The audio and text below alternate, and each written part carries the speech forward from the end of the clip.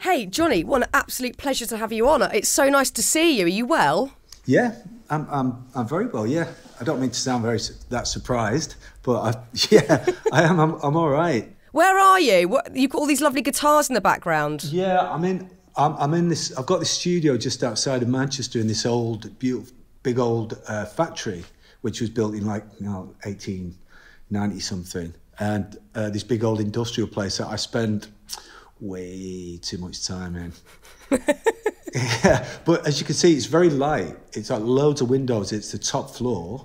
Gorgeous. And it's one of the, I will say, like living in the provinces or being out of town, out of London. I'm in London lots and lots and lots. It's so easy to get around. But being based up here, it lets me have places like this. And, I've had it for about 6 years. And I think I have this feeling that it does kind of seep into the music, the kind of slightly industrial vibe, so to speak. The first thing I did when I came in here was about 6 years ago. I plugged a drum machine into a guitar pedal. None of this pushing a mouse around on a, I was like, okay, full on Human League. So I like the industrial nature of it. I like coming in and every day driving to work and being industrious in a big space. It's because I had so many years. Don't wonder if this sounds familiar, but I had so many years in a little windowless rabbit warren, doing records, and movies is still very much like that because of the way you have to do movies. But yeah, so I'm all about windows these days. I feel very, very fortunate. Yeah, love a window. I've got a little window here that I can look into the garden, which is extremely peaceful. And also I'm imagining you being near Manchester is really key because for you, obviously, that's where it all started, in a time where you were part of such a massive scene where music and fashion were fused together and there was a movement in place that you were part of. Do you still feel like you need to touch base with that? Well, to be honest, my decision to be here is slightly more pragmatic in that I guess it's connected to the past. It's just a great place to run a group and do what I do. I'm not particularly a nostalgic person. It's where I grew up. But I think, to answer your question, there's a reason why there's been a couple of really big Manchester scenes over the years. When I started out, 81, 82, 83, the nascent, wasn't called indie then, but that sort of scene, Factory Records, New Order, Smiths, James, blah, blah, all of that. And then that then ran into house music, and it went on for ages. The reason that happened is still the sort of same reason, in a way, that that Manchester is still cool now. It's far enough away from the media central, if you like, to have its own little vibe and its own little rules and its own little codes and fashions. But it's got loads of resources. There's still a lot of places to play, even in these times. So that's why I was in Portland, Oregon from 2000. I joined an American band, Modest Mouse, from 2005 to 2009-10. Then I was in the Cribs for a while. But I was still based in Portland, Oregon, in the Pacific Northwest of the States. And when I decided to come back, it was a very practical decision. I wanted my music to have a British edge to it. I wanted to get annoyed by traffic wardens, and I wanted to get not that the traffic wardens in America aren't annoying, but they're a little friendlier. But I wanted to get that British. It was a very deliberate decision to follow a British aesthetic with a British sensibility. I was very clear about that, and Manchester just was a very convenient and it was the right decision. It was a good place to come. I bet. I used to love playing tracks off that Modest Mouse album on the radio. I think one of them was my record of the week. What was your first single off that album? Dashboard. Yeah, Dashboard. Yeah. That's an amazing song. I love that track. So look, you're in the thick of it now, back out, because the last time I saw you, I don't know, 2 years ago or whenever it was, was when you were out promoting music, and you're back out there doing it again. You've got a new album out, which I've luckily had a sneaky preview of, and I absolutely love. And you said when you were writing this album, Fever Dreams Parts 1 to 4, you wanted to look inside but make outward-facing music, which I find extremely interesting. So first of all, I'd love to know how you take that look inside and do that self-inventory, and also what you might have found in that process. Yeah, I know it might seem a little bit of a kind of cryptic statement, but First and foremost, I've been doing this so long now from being a kid. Essentially, no matter where you go with a song, I want it to be a good listen. I want for people who are interested in me to hear a track, and it can be a track, it can be upbeat, it can be a more reflective song. It's got to be a good listen. So that's my job first and foremost. But then at the start of writing the record, I came to do the record.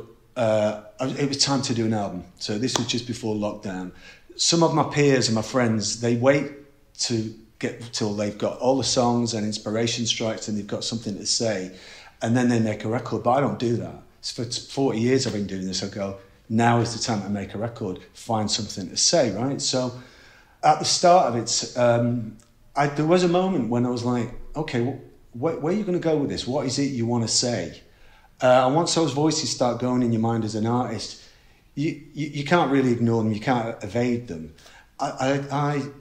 Not surprisingly, I've learned over the last few albums that when I have reluctantly revealed more of my inner self, and when some lyrics have touched on more autobiographical things, they're the ones that people like most, frankly. And that might come as a surprise to people, but my original agenda was I wanted to sing about everything except myself, because I thought everyone's doing that. Some people do it much, much better than I would. But I felt, okay, you know what? In the back of my mind, I was like, you're gonna have to connect with people. I wanted to connect with people. I thought it would make me a better writer. It would be braver. It would just be more authentic, and I would be kind of cheating myself if I sort of ignored that. And so I then found anyway that really a lot of what I do anyway lyrically is really singing about perception. That's what I'm interested in. So I find a way of talking about feelings by singing about, a lot of the time, frankly, it's about confusion, of the confusion of being human. And I often turn that on myself, so I'm not trying to be too clever about it. On my first album, the lyric says cogito ergo dum, which is a sort of, which is I think, therefore I'm stupid. It's a little bit of a wordplay thing. And I found that I'm interested in perception, because perception covers a lot of ground. It covers how we feel about life, how we feel about how we're dealing with other people, how we feel about ourselves, how we feel about the future. And this was just before the pandemic hit. So I started writing a couple of songs. And then I got the call to do the Bond movie, which is a whole other story. So then that kind of got interrupted. But I was already writing this album, Fever Dreams, and I committed in my mind, as I said to myself, I'd just kind of gone, you know what, you need to sing about perception. For example, one of the songs is called All of These Days, which is drinking with my shadow, escape the sensory, another day, tomorrow endlessly. Because early into the lockdown, I was imagining that a lot of people out there, most, in my audience, there were a lot of people staying up late with a bottle of wine on their own, worried, escaping the sensory, another day, tomorrow endlessly. There was no judgment in that lyric. I was just imagining the way some people in my audience are living at the moment. The song, the first single, Spirit, Power and Soul, is, lay awake too long, dark has come, hope is gone. I've seen some glimmer of things, seen some shimmer of things. I'm so dumb, don't you know?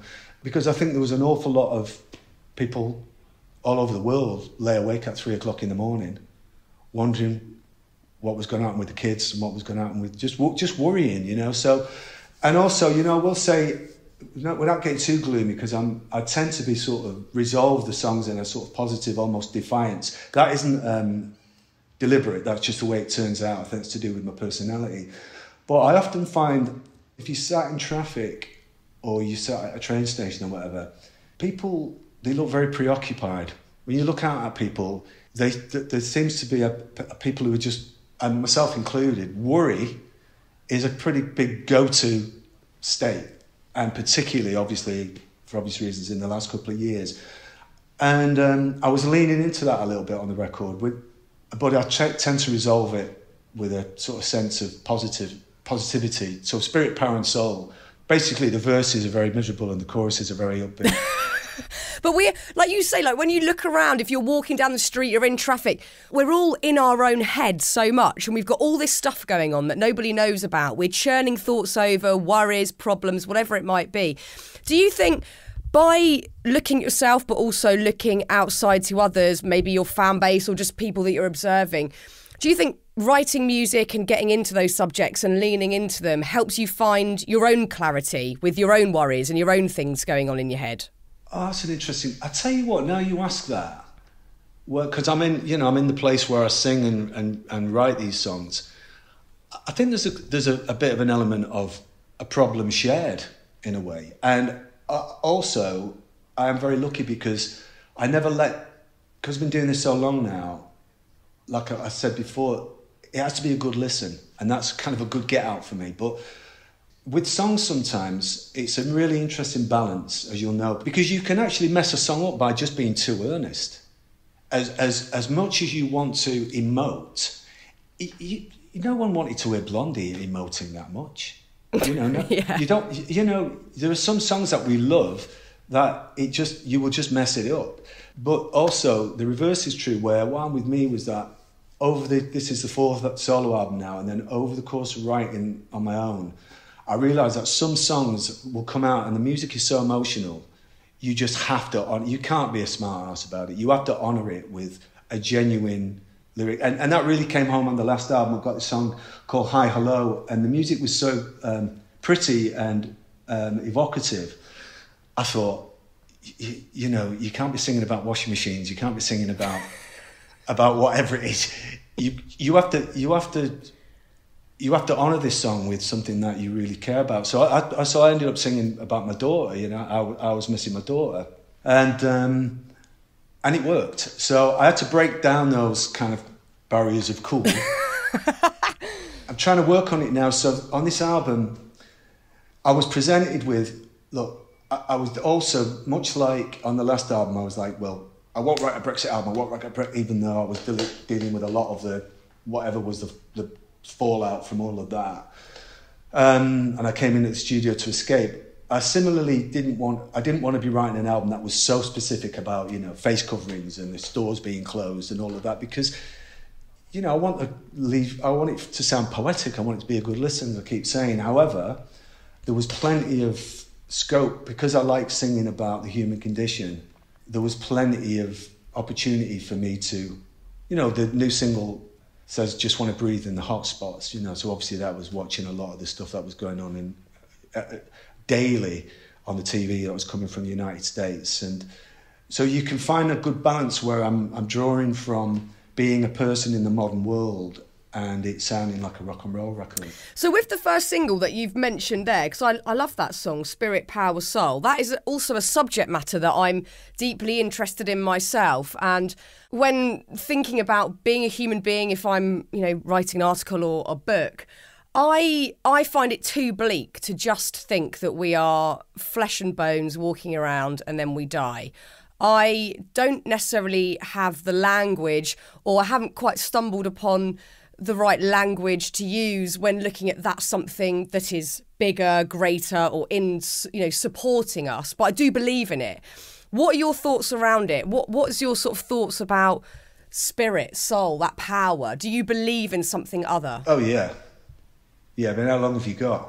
We got all the time in the world. That's what a podcast is. Yeah, well, I've been interested in theology, and then theosophy, philosophy, and all sorts of philosophies from being a kid, really, from being a teenager. And, it started off really like the door to it for me was Carl Jung and, learning about archetypes and stuff like that. And then I got really... My big hero is Aldous Huxley, and when people think of Aldous Huxley, they think of Brave New World or they think of The Doors of Perception. But in fact, this is a man who, in his later years, just, was his lectures when he moved to the United States was just really transcendent. They were incredibly inspirational. And he was the doorway, really, Huxley, for me to learn about all kinds of different ideas of philosophy. And I think I managed to... With Taoism, I got quite interested in reading about that a few years ago and managed to condense, I guess, a 5,000-year-old very complex philosophy into a sort of 20-second rock and roll statement, which is like, get your shit together and then wing it, is what I understand that. What a great mantra. No, Fearne, I can do cosmic all day long. I'm pretty interested in it. I think what you were saying about the bleakness of just being flesh and bone and this being it. I mean, I believe that humans, whatever it is, whether it's this building I'm in now or the technology we're using or, art and the, incredible stuff that people have done this with a vision. They've done it with an inspirational vision, whether it's writing a song, whether it's like bringing a family up, particularly with adversity, it's inspirational, it's in spirit. We all know those times, there's countless books now, and seminars and all of this sort of stuff. But I think that culture has really flourished over the last 30 odd years for a reason, because people have got a hunger for it. They need to relate to it. They have a feeling that whoever it is, whether it's Deepak Chopra or Tony Robbins or whoever it may be this week, there's a sort of sense that it's just within our reach. I think that's what being human is. It's just within our reach. And the amazing thing though is about happiness.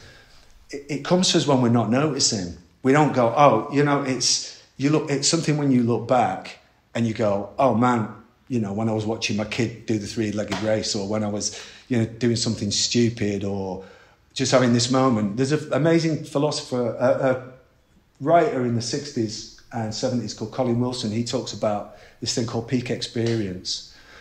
And if anyone, I know that, I was quite aware in my life as a youngster when these things would be happening, that sometimes you would think you were having a peak experience and, nothing was happening, but there was quite, at the risk of being ridiculed, there's plenty of moments in my life where I feel very, very fortunate in that I've gone, this is a moment. And I'm not talking about walking out on stage at Glastonbury, because that's obviously a moment. Just little things, you catch yourself in that moment. And I think by definition, obviously mindfulness is a big, quite rightly, is a lot of people are interested in that. And I think it's a very healthy thing. I kind of think with mindfulness, when I was a kid, if you saw someone jogging, it was the eccentric bloke down the road in 70s shorts, and it was like, oh, there he is. No one did jogging back in the day, did they? Literally, I don't remember a single person in the suburbs in the 80s jogging. Didn't see it. Exactly. Whereas now, everyone's jogging. Everyone's running. Yep. And I kind of think that it may be the case with mindfulness. This might be something I've read somewhere probably, but that it just becomes part of what maybe we're taught in schools and what we're taught in the workplace.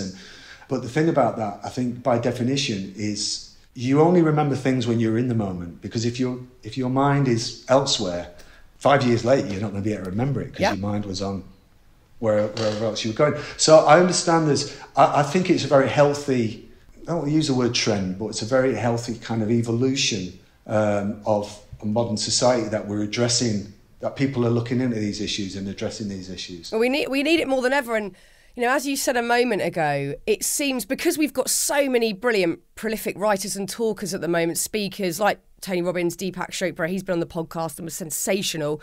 We have got more access to this sort of thinking and to learning more about connection and meaning and all of these things. And like you say, it feels just in reach. But I'm imagining for you, being an artist, that it feels very in reach at times, because to me, I just see anyone who's producing art as they're either channeling something or they're in that flow state. And I had a day off work yesterday and I was like, right, I'm getting my paintbrushes out. I haven't painted for ages and I love painting portraits. And I lost a whole day. It just literally went. And then there was this painting at the end of it.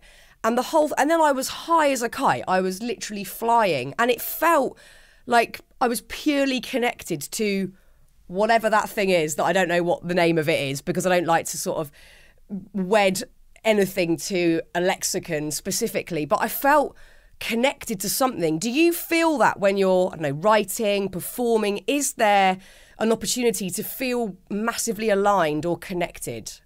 Oh, yeah. I mean, 100%. But I don't give the impression, I think it's more helpful for people who aren't songwriters, because I think there's a few misnomers about, or misconceptions about writing songs. But when I've got an idea and I'm doing it, for the first couple of hours, I think it's the greatest song that I've ever heard in my life, and no one's ever done anything better. It's better than Hey Jude. It's better than All Along the Watchtower. It's better than Rolling in the Deep. Nothing's better. And then you calm down about 5 hours later. But it should be that way. It should be really subjective. And what you were describing with painting, say, the amazing thing about that, we all know those times when we've been doing things, you forget to eat. Oh, yeah. I didn't even go for a wee for like 5 hours. None of that. So that's kind of amazing. But, so yeah, you do get connected. It's a funny thing, that trick of the brain as well, though, that if you're not careful, though, you can psych yourself out. I've been asked over the years, advice, often from young people about best advice about writing songs and stuff. And actually, what I will say, very, very down-to-earth thinking is actually very useful. So, in other words, if you get up in the morning, you think, I'm going to write the greatest song that's ever been, in spite of what I've just said, if you psych yourself out and I'm going to build the new Taj Mahal, you never do it. You have to just kind of to start. There's a famous Picasso quote, which is that inspiration does exist, but it has to find you working. Because there's all these ideas, I used to hear about these songwriters when I was younger. I was walking through the supermarket and then I heard this, I second that emotion, or, well, maybe if you're Smokey Robinson, okay, that happens, but it doesn't happen to me. You have to be in there. So the good news is, I think for anyone doing anything creative, and this is what I tell people, just get in there and don't be afraid to be crap. Yes. Just be like, okay, this, with young bands, I now go, listen, write 20 songs and just think 15 of them aren't going to be that good. Yep. When I wrote my first solo, I've been writing songs for years by then, but when I did The Messenger in 2011, I've been playing with the Cribs for a couple of years, and I said to some fellas, look, I've got all these songs and I've got to do this thing. It was nothing to do with career or any great idea. I didn't know how it was going to go. I just said to the fellas, I'm going to write 30 songs. Now, when one of your mates says they're going to write 30 songs, you just let them either, to give them a tranquilizer or let them do it, right? But it worked because me and my co-producer, I'll be in the studio every day, and most days it'd be like trying to get a song a day done. And the ones that really came out quite good were the ones where I was just like, oh, this is song 17, let's knock it out. There was one song, it was a Friday afternoon, because I'd given myself this get out, if you like. I'll just write 30, which sounds like a contradiction in terms, but I just went, whatever. Yeah. Because if you go in there and go, all right, song one is going to be like, this is going to be amazing, you psych yourself out. Yeah.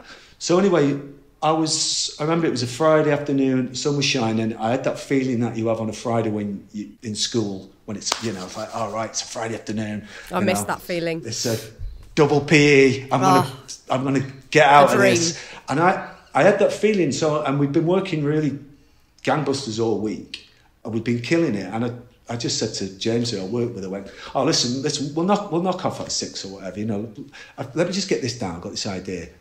Bang.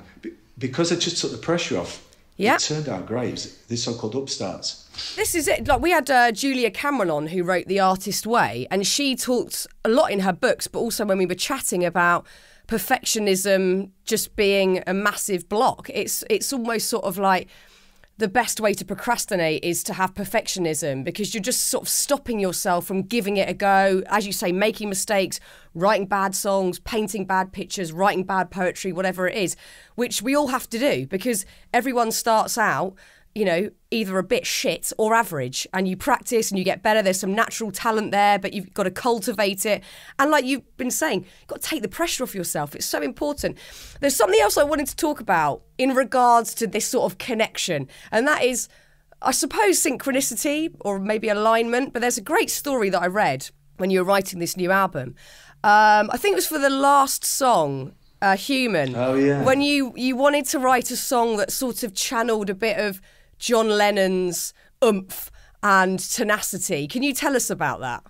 Yeah, well, one thing that's happened on pretty much all the albums is that I do the records, and as I'm going along, I'm getting a feel for how it's going. And pretty much every record, I got to the end of it and I've gone, you really need to write something kind of emotional. Not sappy, but something real kind of connects. And it's the same again with this record, even though I'd sort of done it a little bit already. I had this one tune anyway that I thought would be great to finish the record.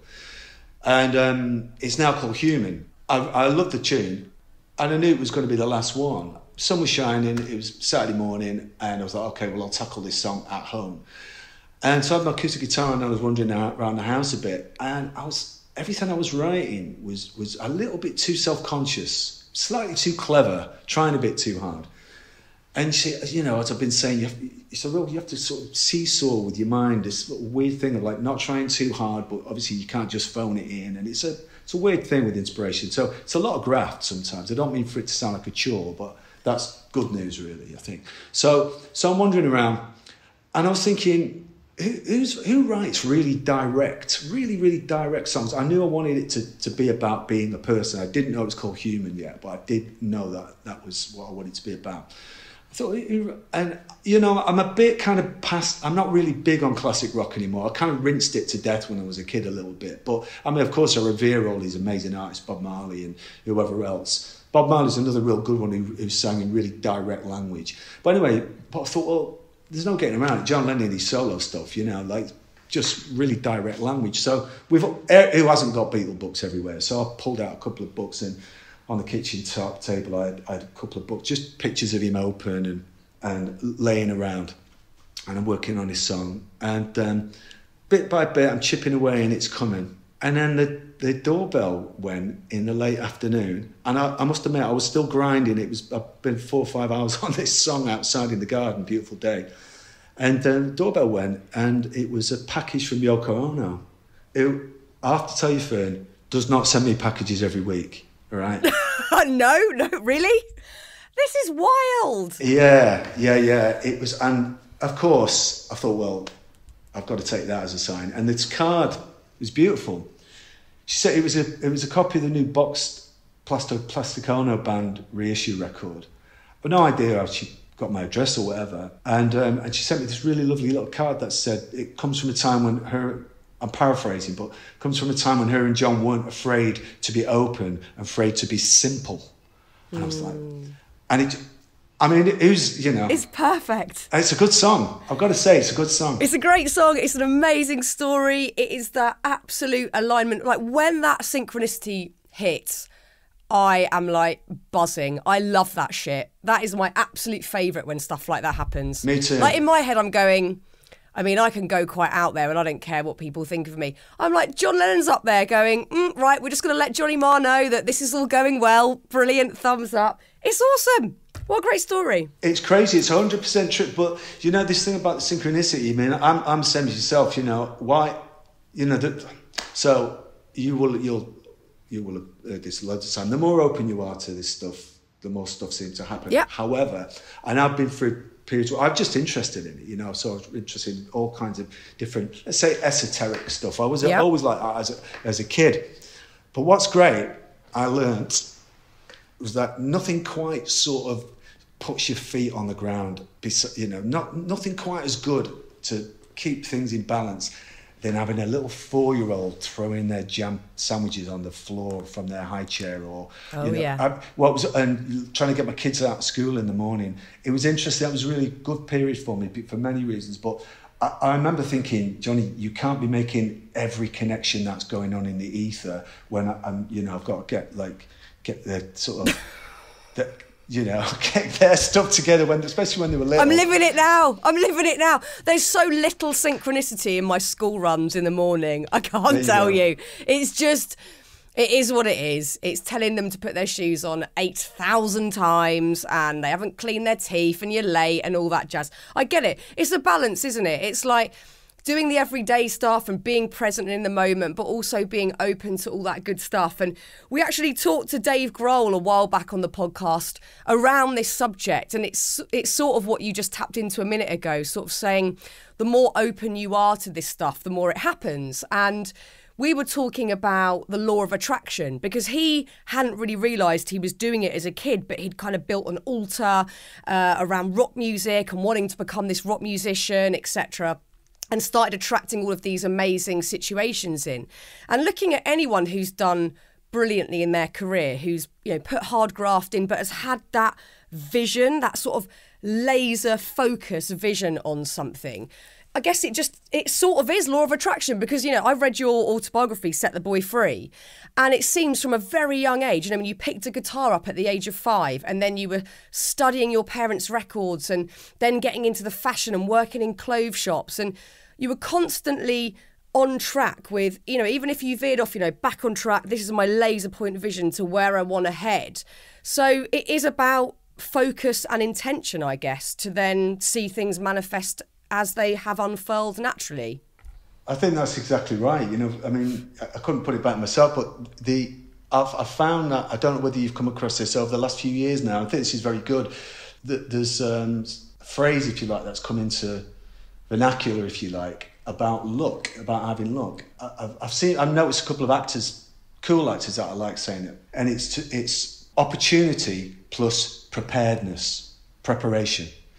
And that is quite logical. It takes the sort of esoteric out of it, if you like, because it's exactly as you said. When I was in my own life, I'm completely obsessed with playing the guitar from being a little boy. Obsessed. And then I think a certain amount of, and I had a very artistic disposition. I always was, you know, seeing 2 and 2 in everything and coming up with 5. I always thought there was something else going on. I was sort of, as I say, I was quite interested in these things that I then found out from what's known as peak experiences. Is I'll get these real crazy highs, which used to really annoy the hell out of 1 or 2 of my mates, like my Johnny's happy attacks. And I used to all of that, and a fair, you know, coming from the inner city, working class culture, there was a work ethic coming from an Irish working class family, but there was also a real desperation as well, because these dreams that I had, I'm not just talking about dreams about, you know, getting a Merc or, you know, having a swimming pool and being famous and stuff. Just living the life of a musician was what I wanted more than anything, you know. And it's like, I wanted to live the life, because the thing for me was that even the crappy bits sounded great, right? So as a kid, like, you read about these bands in the 60s and going up and down the motorway freezing cold in these vans, and I was like, sign me up, that sounds great. So that helps. And I went and knocked on a lot of doors. I got help from some amazing people who were very kind to me, and was, as I say, this obsession and desperation. And I was working all the time, like, on what I was doing. I was practicing. I never had to be told to practice. It was the opposite. Like, come on, your little brother's got to go to bed. It's now, you know, 11:45 at night. And but when opportunity did come away, I was prepared, really. There is that as well, and that sounds quite practical to me. That does make sense. Yeah, I mean, you can't just dream and then hope stuff's going to happen. You've got to have that focus and the expansive mind to believe things are possible, but you've got to do the work. You just have to. Like, that's a given, isn't it? You've got, because that's exactly what Dave said, because I was sort of Dave, like I know him. Dave Grohl was saying, you know, when I was talking about, did he feel that he was sort of channeling something in that moment of songwriting? And he was like, yes, but you've also got to do the hard graft bit, which is exactly what you've just said with that John Lennon inspired song. You've got to work away at it, but keep the vision in mind. And it's a really interesting combination, because sometimes with creativity, there are tons of people out there who think, well, I'm not creative, I could never do anything creative, but everybody's got the propensity to be. You just got to put the work in to get a bit of a skill set going. Yeah. Well, do you know what's well, Fearne? One thing that I think is great is anyone can be an expert. And by that, I mean, you don't have to be famous. You don't have to be loaded. You can be, if botany is your thing, or if, you know, dogs or cats or whatever it is your thing, you can go to bed at night, put your head on the pillow and go, I've done the 10,000 hours. Yeah. It's an interesting thing, because everyone who I know who is people who've become famous, David Beckham, he's an expert at what he does. You know, he put the hours in, and he's talented and he's gifted and all of that sort of stuff, and all the things we've been talking about. But I'd imagine, I mean, I met him a couple of times, a really cool guy. He knew everything about Man United by the time he was 11, right? I've got mates who they don't want to be famous, and they know everything about certain subjects. So a few years ago, my son, he was like probably whatever, he was in the 16 or something, he was leaving school, about to leave school. He said to me, oh, Dad, they want you to come in and do a talk. I was like, oh, what, really? He goes, yeah. And I was like, all right. We didn't mention it again for a while. Months later, it was like, oh, God, they've asked me again. I was like, oh, really? So I was working on this film, Inception, and so I was in LA, and they very graciously were like, Johnny's got to get on that plane. He's got to get on that plane. You know, Johnny, can you do another day? And I was like, well, I've got to do this, talk up kids' school and all that. They were like, this is on a Christopher Nolan film, right? They were like, he's got to get on that plane. It was so sweet. This is Hans Zimmer. And but Hans and I have been talking about this thing we're talking about now. And I thought, so usually I like to, you know, I've had to do this kind of couple of these things before, really, where, you know, I did sort of in Dublin once, a fellowship. Terrified. Absolutely. I'll go out with a guitar and I'm fine. But anyway, so I thought, okay, well, I was dead busy on the movie, so I thought, I'll get it all together on the plane. Anyway, I didn't. I just didn't. I thought, oh, well, how hard can it be? I've just got to go and stand in front of these kids. So anyway, I got off the plane and I haven't slept for a couple of days. I've been working on this film about people like sleeping, and I just haven't slept for days. Now, Angie, my wife, who I've been with since I was a kid, as soon as when I phoned her from the airport, she goes, oh, don't scare him. Don't, because she knows when I get a bit psychedelic, right? She could tell I was a bit out there. So she goes, listen, don't scare him. So my son comes and picks me up in his little car. I have a shave in the bathroom and the washroom in the Manchester airport, freezing, all of that. I'm spaced out. So I get into the school, and the teachers, a few of the teachers are like, oh, and I said, what does he want me to talk about?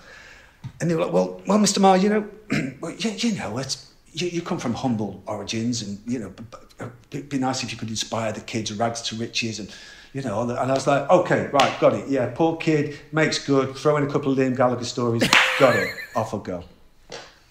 So I walk out there, and there's about 200 surly 15-year-old boys and girls looking at me like, who's that? He's not Noel Gallagher. Who's that? And then the words like, oh, it's Niall Marr's dad. So, brilliant. Anyway, I start talking, and I start delivering this story about rags to riches stuff, and I could hear my voice is going, trembling, my knees are going, because I'm talking shit. I'm just winging it. And I just saw, after 5 minutes, I just was like, okay, everybody, I'm going to reset. And you can see the teachers sort of getting a bit, you know, like shifting in the chairs like this. And I went, okay. And because Hans Zimmer and I, before I got on the plane, are talking about like the way you and I are talking now about connections and putting in the hours and all of that, I thought I'll talk about something that I really genuinely feel.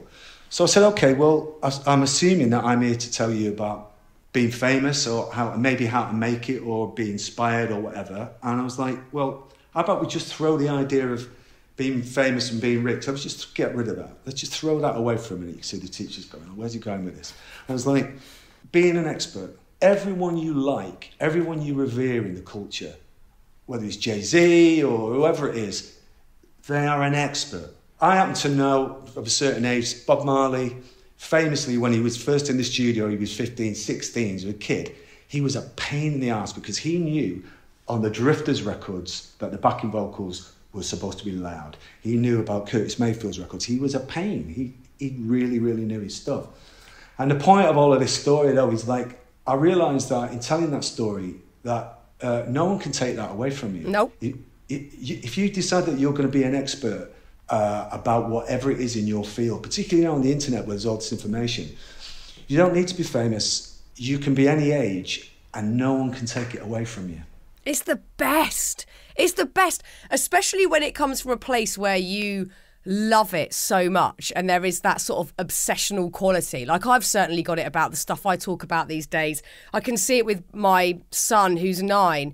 He is obsessed with the sea, and he'll tell you all the facts about squids, all the facts about octopuses, and it's a joy for him, a joy for us. And as you say, no one can take that. It's not up for grabs. It's there, and it's to be built on.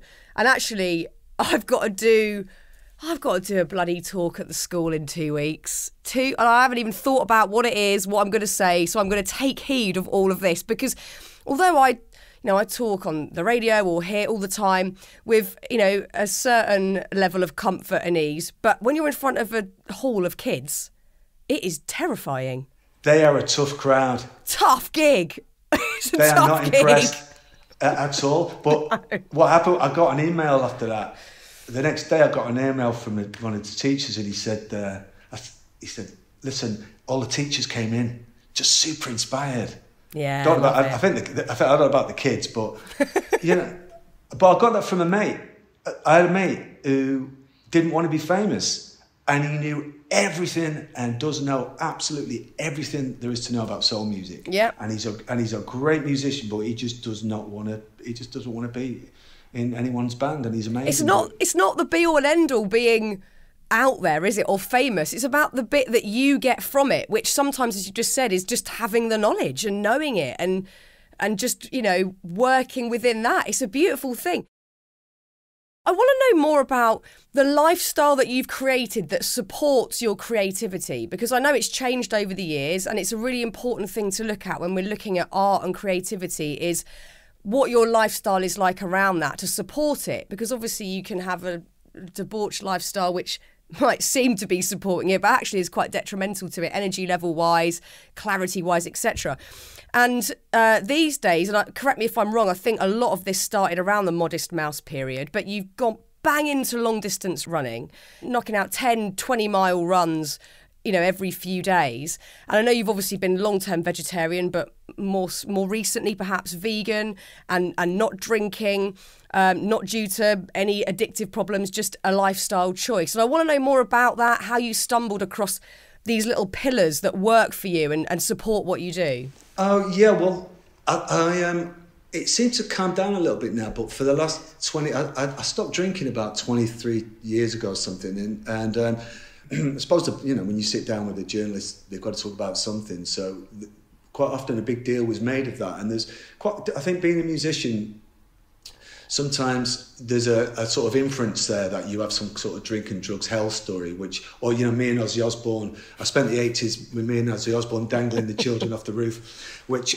I didn't, but believe it or not. No. But, I had a great time, and I started off very young, I made the first records with the Smiths when I was 19, so I had plenty of stuff to be getting on with. I had a good time. But what you're talking about is this, it's a number of things really. I got to a place, I guess, in my late 30s where the idea of being that guy who hangs around his mate's dressing room drinking the Ryder just kind of wasn't a very good look to me. I've kind of thought... And it wasn't just a vanity thing, it was it sort of spelt like a downside to me. And I think what I do, not just because it's my profession, but from being a kid, it's so precious to me. I don't want anything getting in the way of it. And yeah, I had a period in my life, I guess in my 30s, where I was off the case, indulgent, and I just didn't like the place I was with it, really. And I definitely don't have a puritanical attitude. I always say if I thought that taking drugs and drinking would make me write better songs, then I'd do it. But it just doesn't. And then I'm a great kind of a giver-upper and taker-upper of things. But throughout my 30s, and I was working in electronic with Bernard Sumner from New Orleans. He's a close friend of mine, Bernard. He's a good guy. He used to say to me all the time, God, you're so obsessive. You're so obsessive. What if you get into a writer, or if you get into, you're so obsessive. And I listened to that for a long time, and I thought, it was quite a negative thing. But then when I got to a point in my life, like my late 30s, early 40s, I realised that actually being obsessive, I mean, obviously anything in extreme isn't particularly good for you, but being obsessive actually, particularly about getting energy, is not a bad idea. I kind of was like, right, maybe I should turn this obsessive business on something that is good for me. And what happened with the drinking thing was that it honestly wasn't puritanical or judgmental. People around me in my band have a few beers and my crew and all of that. I'm fine with it. I'm not saying I can't be around people boozing or partying or whatever. Although if someone starts telling me the same thing 5 times, I'm out of there. Yeah, bye. Particularly myself. But... so it's not a puritanical thing, but I didn't realise that in psychology there's a thing called appetitive thinking. There's aversive thinking and appetitive thinking, and the clue is in the name. Obviously, it's appetite. What I did was, instead of going, oh, I'm going to stop drinking, I'm going to stop staying up really late, I'm going to stop smoking pot, I'm going to give up, give up cigs, give up rock and roll. I actually, instead of giving it up, I saw it the other way. I didn't realise it was called appetitive thinking, having an appetite for. What I did was I instead of giving something up, I gave myself the gift of sobriety, if you like. It sounds I realise that could sound a little bit pompous, but I had a couple of pals, one who'd been in the programme in California, that done the AA thing successfully, loved it, and another one who was very vehemently anti that. And you know what? They had really good running gear. They looked always with the clothes, Fearne, right? And even when running, you got and the arms. I've heard you talking about it, but they looked good, and they didn't wake up in the morning and apologise for saying some stupid shit the night before. Yeah. I mean, I was never horrible, and I just thought that looks good, and I tricked myself, right? So I started buying magazines and listening to podcasts, and I kind of just fed this obsessive nature, and I'd buy running magazines, and I'd be like, oh, that's a dead cool jacket, it's a lemon yellow jacket, whatever. And I thought, you can't actually buy that unless you're actually running, right? No. So, and I would get on a plane with Modest Mouse. Everywhere in America is, a 5-hour flight, no matter where you're going. So I'd get on a flight, we would be playing in Dallas or something, and so I'd be flying back to Portland, getting a flight at whatever, 1 o'clock. And ordinarily, you get off that flight, you're a bit burnt out, you want to just sit on the couch and have pizza and, whatever. But I would, because I know myself quite well, I would listen to podcasts and I would buy magazines. And by the time I got off the plane, I was dying to go for a run. I just, auto-suggestion, I just fed. So I kind of went out of my way, and I sort of do that as a musician. I did that when I was a youngster. I find ways of sort of feeding myself stuff that instinctively I felt was quite useful. And hey, listen, when I get out and run, the first 10 minutes is torture. Yeah, awful. When people hear me talk like this, they think, oh yeah, I've got mates who, they hit the bricks at 7:30 in the morning. I'm not like that. I have to procrastinate and mess around with my headphones. I get my playlist together. Then once I'm into it, I never regret it. It's fantastic. And with boozing, all I'll say is, if anyone's listening, who's they're wondering about it, I can really recommend it, because my mantra, in a way, if I've got one, is no downside. There isn't. The only weird thing, because I don't really drink. I haven't completely abstained, but I maybe drink a few times a year at like a wedding, a birthday, but I don't drink at home. I don't really drink if I go to a restaurant. And I don't know if it's a downside, but peculiar thing is other people's reaction to it, because either they're a bit like, what? Why? Because it's so ingrained in our culture that you use alcohol to celebrate, mark occasions, whatever. And even my mum will go, oh, have a glass of champagne, come on. And I'm like, I don't want one. I just don't want one. I don't want to feel like shit at 2 p.m. because I've had a glass of champagne on a Saturday afternoon. I don't want one. But it is you have to sort of deal with that a little bit. Yeah, no, true. And I'm, as I say, my mates drink, and I don't maybe sound like, it probably do sound like a killjoy, but one thing I did find though as well, are quite a lot of events when in my late 20s and 30s when I was drinking, all the events would be the same because I'd be seeing it all through the same goggles. Yeah. I'd be looking at it through whatever champagne goggles or red wine goggles or whatever I was into at the time. And now if I do go and hang out and go to gigs and go and hang out and go to parties or whatever events with people, I have a really good time because that event, I'm present, and it's... The other thing as well, if it's boring, it's not because... It's because it's boring. Yes, shit. So I'm out of there. But generally, I've just never regretted it. I mean, I'm very enthusiastic about it. I'm really careful. I don't trip on other people's thing because it might just been where I was at in my life. But I just was done with it, and I looked at it like every other drug, and I just thought there's better drugs. Frankly, I thought if you gave me a pill that made me feel like shit when I've had too many. Yeah. I wouldn't be taking that again. But we fetishise the wine. I used to do it myself, like the label and the whole the ritual of it. And frankly, back then, I mean, now I'm such a lightweight, I don't do anything, but back then I just thought, if I'm going to take drugs, I'll do better drugs. And that was just like, that was weed and psychedelics and all of that. I put it in the context that we don't put it in, which is alongside other intoxicants. And I was like, well, as intoxicants go, it's a bit crap. It makes you feel terrible. And you know what you were saying a minute ago about sort of feeding the appetite for running. So, you know, imbibing podcasts, looking at magazines, talking to other people that run, and then you're geared up for it. It seems like you do that with music as well, because a lot of people who have had great success in one form or another sometimes like to stay within the confines of that and go, you know, this is my success and this is what I do. But you seem to have never really done that. You know, right after your departure from the Smiths, you were working with other people straight away, you know, going to the Pet Shop Boys, Electronic, and then working with the Cribs, Hans Zimmer, all these brilliant people that you've mentioned. You're a prolific collaborator. You love to work with other people, and you're seemingly very curious about what other people do and what's coming next. Why do you think that is? My mother is very, very passionate about music.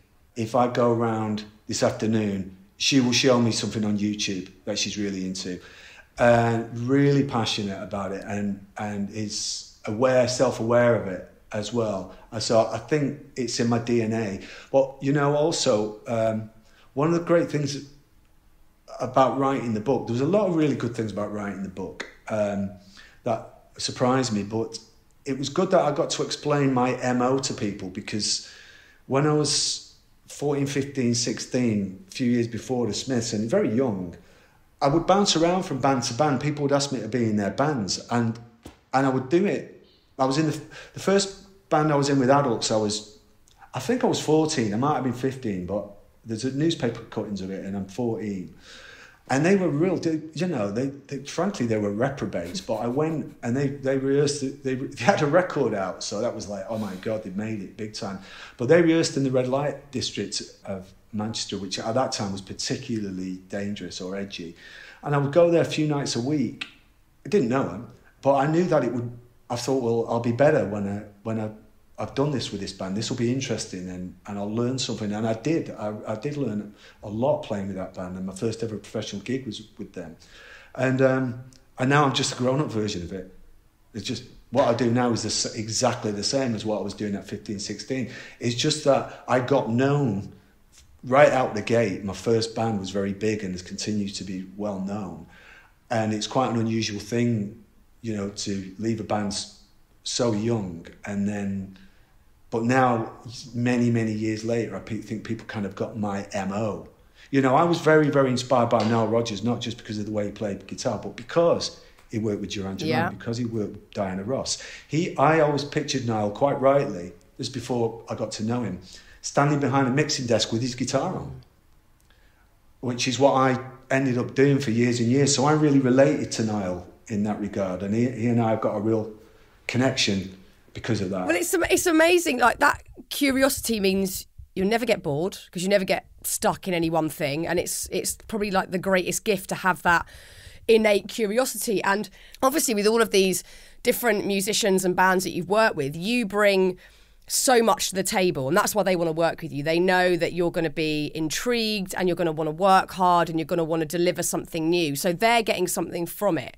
But I wonder, especially now with your solo stuff, what do you get from working with them? Do you take something away each time that then informs the new music you're making? That's a very interesting question, because for many years I was asked all the time about, when am I going to do my own thing? When am I going to form a band? And then when I did it, then people were saying to me, who do you want to collaborate with? Who do you want to collaborate with? People are never satisfied. Honest to God. But, well, do you know what? I realised it was only when I started doing press for this new record that there's the second song on it's called Receiver. I wrote that whilst I was doing the Bond movie, because as you'll know, there's a lot of downtime on movies. And when for the longest, it was only when I was explaining it, I realised that, oh yeah, it's got kind of a bit of a Bond vibe to it. And it's definitely informed by being around some of the synth players and keyboard players on that movie, and particularly Hans Zimmer. And there's a few, so I think my work with Hans over the last few years has definitely seeped into the solo records. It's a great matter of pride to me that I'm the musician who's appeared on more Pet Shop Boys records than anybody else, because they've been going so long and their work ethic is still really high. And that is for a number of reasons, but I love them. But because I feel like, say with Pet Shop Boys, and I guess with the movies as well, I'm sort of putting the guitar where, in some ways, it's got no business being. I love that. When we did Inception, I was kind of like, when he was up for an Oscar and he was #1 in Bill in the whatever it is, I was really pleased for the guitar. It wasn't really about myself. I was like, yeah, the guitar's back. So I kind of, yeah, I like it for those reasons really. I'm just on a mission to sort of keep the guitar in the culture, keep it as a modern machine, really. I know. It really pains me some of the time, sort of looking at the chart. And as much as I like to keep up with what's going on, as well as listen to music from the past, which I'm deeply passionate about, I do worry sometimes. I know it's all phases and it undulates, and sometimes there's loads of bands and other times there's not.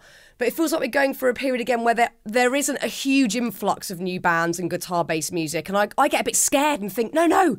Like, that's my passion and my love, is listening to guitar-based bands or artists. But I know it just keeps coming around again and in different guises, and it's just how the music industry works, I guess. Well, it's because...